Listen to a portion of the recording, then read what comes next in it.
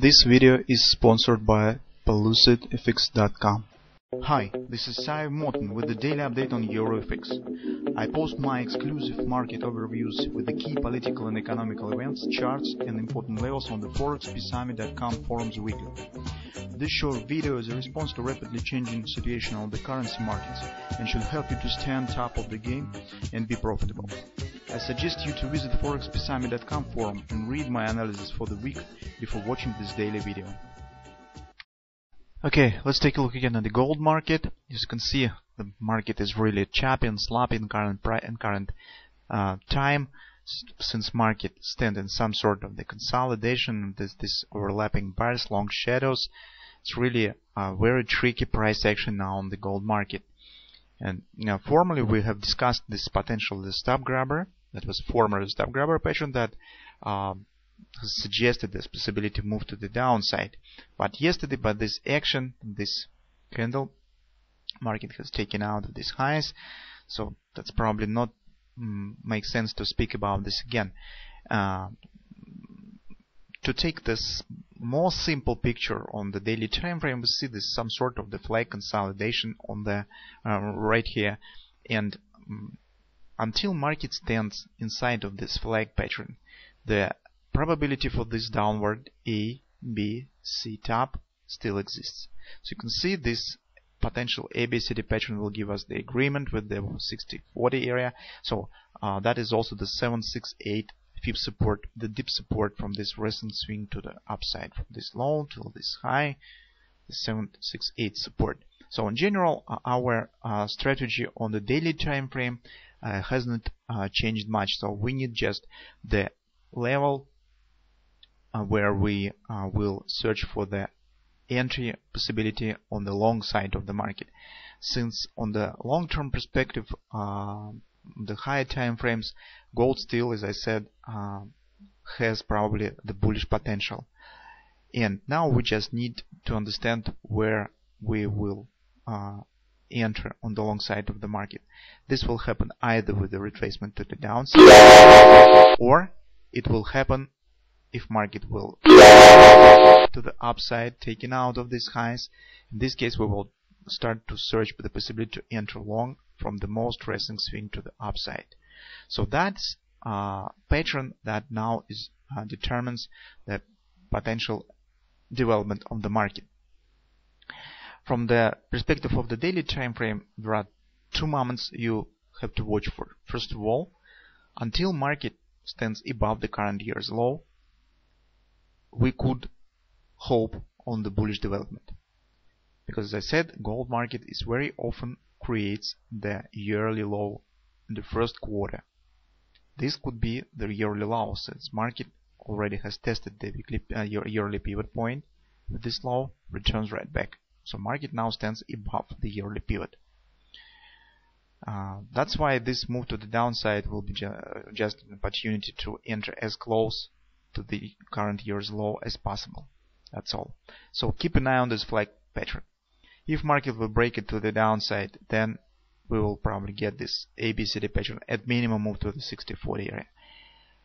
If conversely market will break it to the upside, in this case, and taken out of these highs, this will be the very significant pretending challenge of the further upward continuation with this ABC pattern to the upside, or even with greater patterns on the longer time frame charts.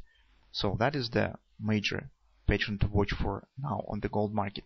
So probably you could try to trade inside of it. So try to enter short closer to the upper border with the placing stop above these highs. So market will fail there, continue move to the downside, take the profit at the lower border. So this is some sort of the scalp trading that's still a bit beyond of the scope of this research.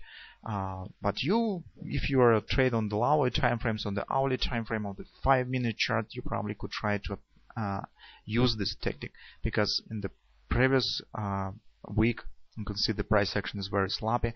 It's just impossible to take some significant targets on the gold market. All that traders could do now is take some short targets and take profit fast on this, based on some intraday patterns. Now on the 4-hour time frame chart, We see this sloppy price action, as I said. It's very long shadows.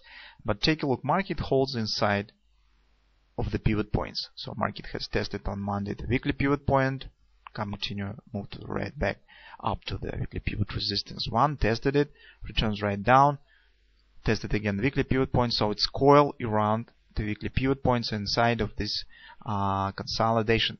So on the 4-hour time frame, it could be drawn like the bearish wedge. And in fact, until market will not break it to the upside, erase this pattern, this downward ABCD is still possible. That is what I will particularly watch for in the gold market.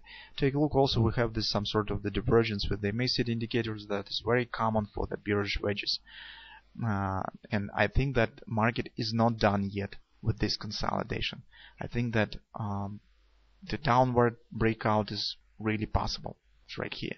Despite the fact that market has tried to erase these patterns that we have drawn on the weekend, butterflies and the stop grabbers, market in fact by this spike has erased all of them except daily butterfly from that big picture. But all short-term target patterns that could be used for justification the move to the downside has been erased. Still, market has shown its weakness by the price action on yesterday. Because if we will take a look, first of all, based on this picture that we have just discussed, the divergence, bearish wedge that developing currently. The second is take a look at the hourly time frame. That is our top of the stop grabber pattern and the previous top. Take a look how market behaves around it. Fast move up, taking out the stops that have been placed right above it, returns right back. That is the wash and rinse of the previous highs. This is potentially bearish signal that suggests at minimum in the short-term perspective move to the opposite direction. That was really significant plunge down, as you can see on the hourly time frame. Now market turns to some retracement. So since this is really a wide range of these long candles that market now stands inside of it, this low could be treated as the significant. So if market will start move to the downside, taking out this low, the probability of the bearish breakout of this wedge will increase. So to show the direction, market has to taken out either this high or that low. Since when the market shows some significant range by some candles, it has the tendency to stand inside of this range for some time. For example, take a look at the Friday's action of the non-farm payrolls, long shadows, long range bars, market stands inside of it for some time, and only after that it's shown the breakout. So that's why this low, I suppose, will be significant. Also because market stands now rather long time inside of this consolidation, so probably the breakout could happen sooner rather than later.